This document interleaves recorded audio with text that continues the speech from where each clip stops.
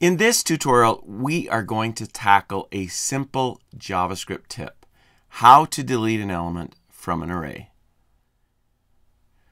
Welcome to another tutorial from All Things JavaScript, where we help bridge the gap between novice and expert. The reason we need to talk about deleting elements from an array is that it sometimes is done in a manner that leaves unintended results. Now, it is pretty easy to remove an element from the back or front of an array using pop or shift. But what if you want to remove an element in the middle? If this is done with the delete command, you may not like what you get. It is not necessarily wrong to use the delete command, but you need to understand what it does. I've covered delete in detail in a previous tutorial, which I will link to.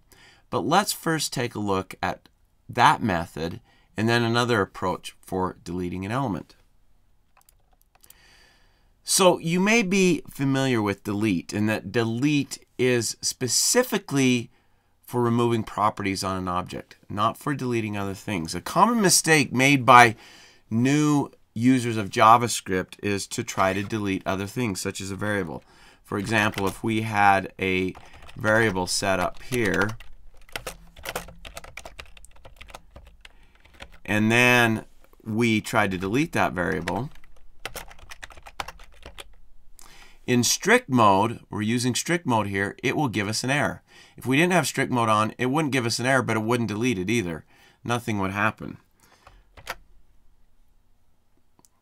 So for example, here's the error that we get in strict mode. Delete of an unqualified identifier in strict mode is basically what it tells us. So it doesn't allow us to do that. Now, we don't receive an error if we use delete on an array. Let's take a look at that. Let me set up an array here.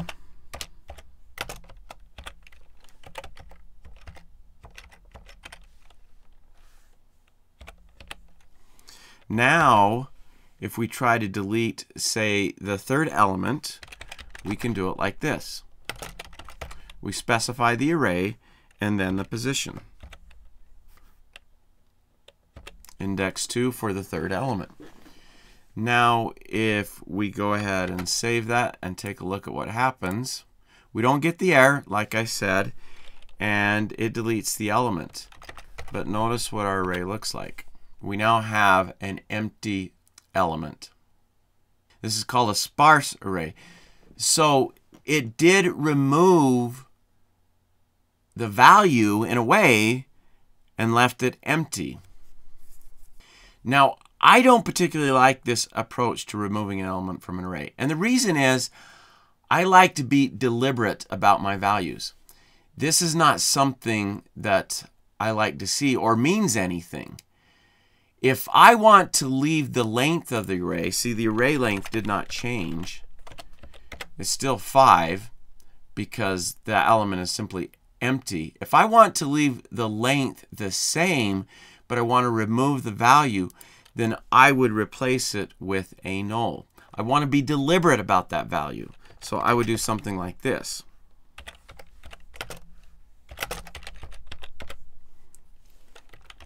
Now if we look at that array, we see there is a null value in there. Null to me means nothing, but it's something I assigned. So I assigned nothing to it, where undefined is something I like to keep as being assigned by JavaScript itself, not by me. And then empty is really not either one of those. But like I said, I like to be more deliberate. And so that's why I don't like using the delete for removing an element from an array. So let's look at a different way of doing this. And the other way, or the better way, is using splice. Now, splice sounds very similar to slice, but they are very different when acting on arrays. And I have a tutorial on both of those that I'll link to. But splice allows you to remove elements from an array. It also allows you to add elements to an array. It does both things. So I think it's a command that's not understood very well because it does more than one thing. But splice is what I would use to remove an element from the middle of the array. So let's do the same thing again. Let's remove that third element, but let's do it with splice. So the way we specify splice is that we first indicate the index position we want to start at, and so that's a 2, and then we indicate how many elements we want to remove, and that's a 1, because we just want to remove one element. Now what this will return is the element or elements that were removed. That's what it's going to return in the form of an array. But it will also leave this array without that element. So let's take a look at that. So now if we do the length property, we can see it's now 4, and if we look at that array, we can see that that element is now gone. Now, as you can see, splice mutates or changes the array you're working on. And if you're good with that, if that's what you want, that's fine. But if you want to remove an element but not change the original array, not mutate it, which is a very important principle in functional programming, you could clone the array and remove the element to make that happen. In order to do that, we would need to set up a function. So let me just show you that really quick before we end here. So I'm going to call this remove element. That's what we're going to call this function. And we're going to pass an array and an index of what we want to remove. Now, in order to keep from mutating this array, even if it's passed into a new variable here, it's passed by reference in JavaScript, and so if we were to change it, it would mutate this array. So in order to prevent that from happening, we first need to clone it. And I have some tutorials on cloning objects, but a really quick way to clone an array is using the spread operator like this. So basically what it's going to do is the spread operator takes this array, what is ever passed in, and it spreads out all the elements. And it spreads them all out inside of square brackets. Therefore, it creates a new array and assigns it to this variable. So once we have that new array, then we can just do the splice. And splice the index and remove just one. Then finally, return new array. So that will allow us to modify the array without mutating the original array. It will give us a new array in return. So let's just take a look at that really quick. So let new array equal remove element.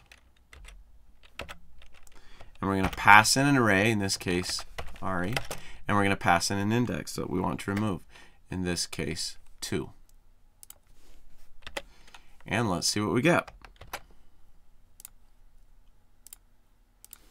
So if we take a look at the original array, it still has everything. If we take a look at our new array, it has the element removed that we wanted to remove.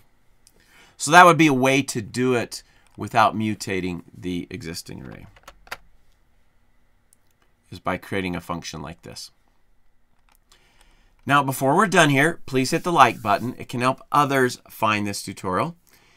And if you want to dive deeply into JavaScript, I provided discount links to all my courses in the description section.